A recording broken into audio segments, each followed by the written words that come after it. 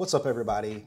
Today we have a custom. Not really a custom in the sense of unique to me, but in the sense of we're just gonna change the color of a shoe. Before I get started, if you are new here, welcome. Make sure you go ahead and hit that subscribe button and hit the bell for post notifications so that way you know every single time I post a new video. The red cement Jordan 3 came out in a shock drop. I happened to be able to grab a pair during that shock drop. Then there was a second drop, and I've always wanted a pair of black cement 3s. Figured maybe if I could get a second pair, I could go ahead and do a custom. I started looking at both of them to see what the difference in the colors were. And the only thing that's different is obviously the colors of the upper. And then on the eyelets lower towards the toe box, the red cement has black eyelets and the black cement has red eyelets. Those are the things that had to change. And so while I'm waiting for that second pair to come in, I figured I'd go ahead and do the customization now and then do a tutorial. Anybody who's looking to possibly do one, just kind of how I did it and what worked for me. So here's the red cement 3, really nice leather. That was probably my favorite part.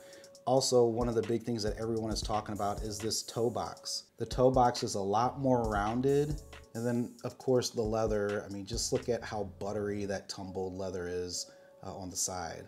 But in order to change this, we've got to paint over this red paint, and then we also have to change the colors of the eyelets down here.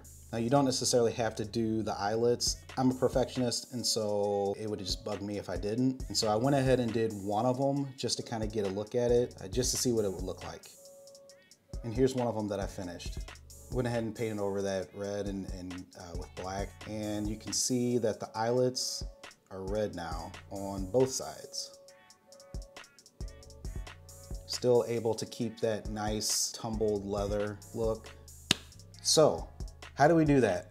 You only need a few things. First, you're gonna need to prep the shoe. You can use all kinds of different things. You can use acetone, you can use nail polish remover, you can use Angelus Prepare and Deglazer. I used to use acetone, but for this one, you wanna make sure that you don't get any of the red on this white or any of the elephant print. So I wanted to stay away from acetone just to make sure that as I'm preparing it, the colors didn't bleed over into the other parts of the shoe.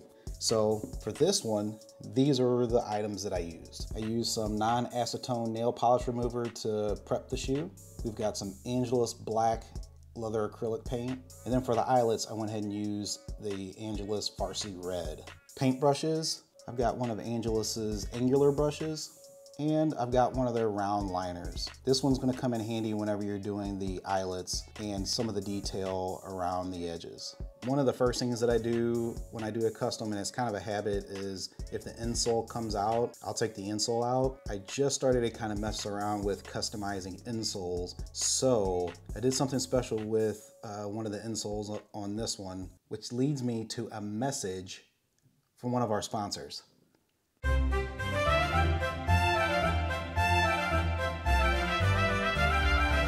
I swear you guys better watch the whole video. Now for this one, I went ahead and hand painted it. I'm not a huge fan of hand painting just because an airbrush always gets you the most even coat, but I didn't want to tape off a lot of the shoe. So yes, I was lazy. But after I went ahead and painted it, I realized that I had to tape off a lot of it just to spray it to put that protective coating on top. And so for this one, I think we're gonna go ahead and tape it off and then airbrush it. But I just at least wanted to show you this so that way you know that if you don't have an airbrush, you can still hand brush these shoes and turn out really good. The most tedious part and boring is the taping. So I will spare you the details on that and just make it happen. So you'll notice that there's two different types of tape on there, and that's because the red tape is vinyl tape, and I use that to hug some of the corners.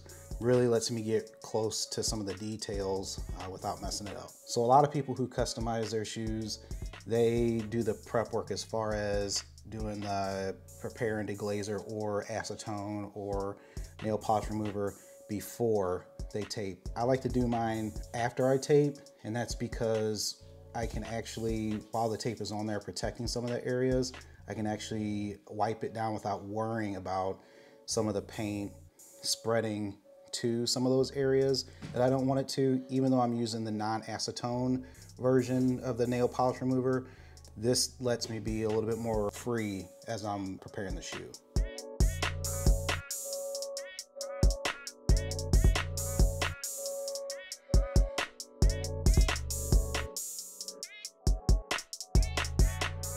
We've got this wiped down pretty good. The main reason why you're gonna wanna do that is because you're taking off that factory finish, that protective layer that comes from the factory, so that way the paint has something to adhere to. If you skip that part of the process, your custom will not hold up, the paint will not hold up, it'll either start to crack or it's gonna chip off. You wanna make sure that you take the time to get that factory finish off so that way your custom can last as long as possible. But once you've got that done, you're ready to paint. I'm gonna airbrush this. Like I said, if you wanna paintbrush this, you're more than welcome to. It'll still look good, but airbrush is always faster. It's just if you want to take the time to tape off this whole shoe. All right, let's get to it.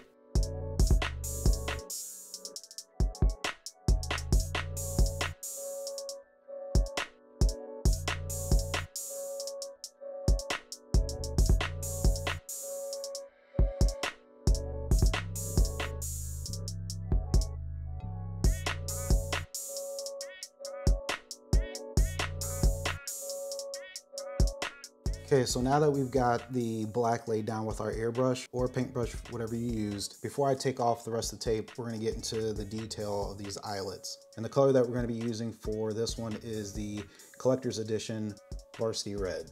You're gonna need your detail brush for this one to make sure that you can get in there pretty easily.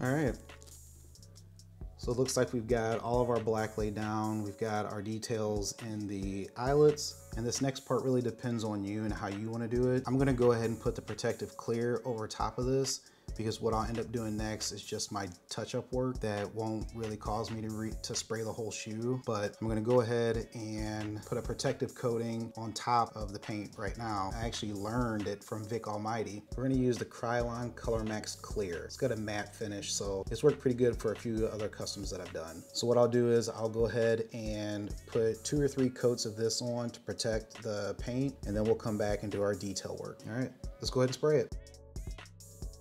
We got it clear with the flat, and as you can tell in some of the spots, I've got a little touch up to do around the edges. So all we're gonna do here is go through just kind of some of the corners and the edges and do some touch up. Hopefully we shouldn't need to spray the shoe again. Doing this touch up, that should be the final pieces.